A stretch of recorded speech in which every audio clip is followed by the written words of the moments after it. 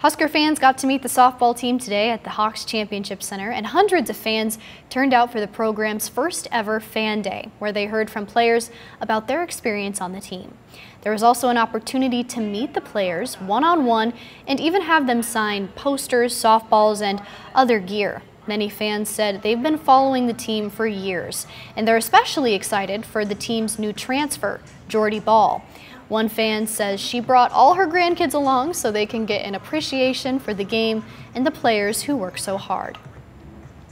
Oh, we are just so excited for the Husker season. I've been a Husker fan. I played college ball, played against Coach Ravel myself, but we're just excited, most excited. We got season tickets, so we've been praying for them and we got them, so we're excited.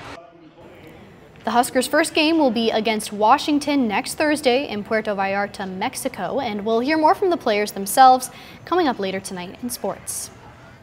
And our reporter Matthew posted about this on our Now Local News app earlier today while he was at the Softball Fan Day.